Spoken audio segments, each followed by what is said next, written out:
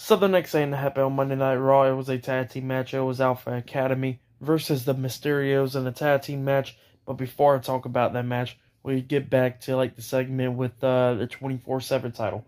So Reggie and Dana Brooke was having dinner and all that, and pretty much you had Tamina Snuka and Akira Tozawa watching them and stuff, about to make the move to go after the 24/7 title. R-Truth comes up. Reggie tells Dana Brooke to go ahead and run.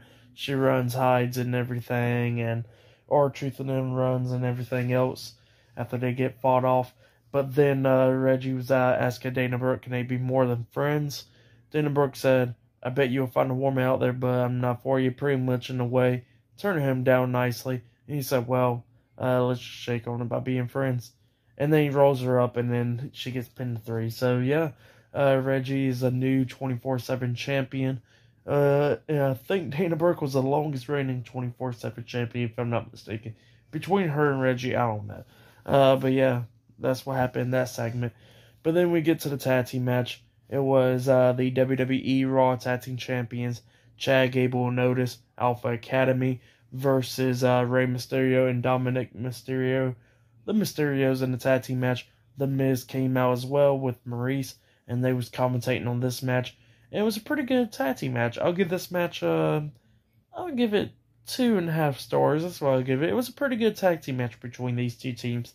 At the very ending of this match, we seen Otis getting taken out by running into the ring post with shoulder first, taking himself out. And at the ending of this match, we seen Dominik Mysterio and Rey Mysterio hitting a double 619 on the Chad Gable. Dominik then climbs up the top turnbuckle. And then Miz comes up, gets on the ring apron. Dominik then kicks him off the ring apron. And then Rey Mysterio runs up and hits a senton to Miz, taking him out. And then Dominik jumps off the top turnbuckle, hitting the crossbody onto Chad Gable.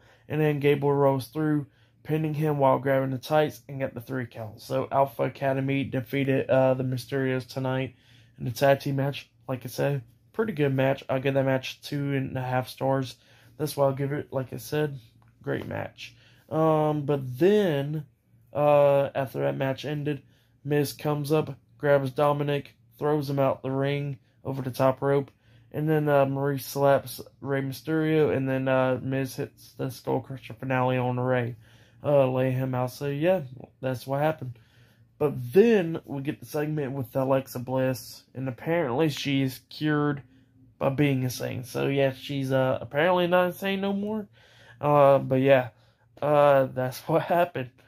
And now she's in the Elimination Chamber match. Just randomly got the spot, just like everybody else. So yeah, at Elimination Chamber, it will be Liv Morgan versus Rhea Ripley versus Bianca Belair versus Doudrop versus Nikki Ash versus Alexa Bliss in the Elimination Chamber match. Winner of that match faces the Raw Women's Champion at WrestleMania. So yeah, that's what's going to happen. But still to come later on tonight, it will be Randy Orton versus Seth Rollins 1-on-1 in the main event.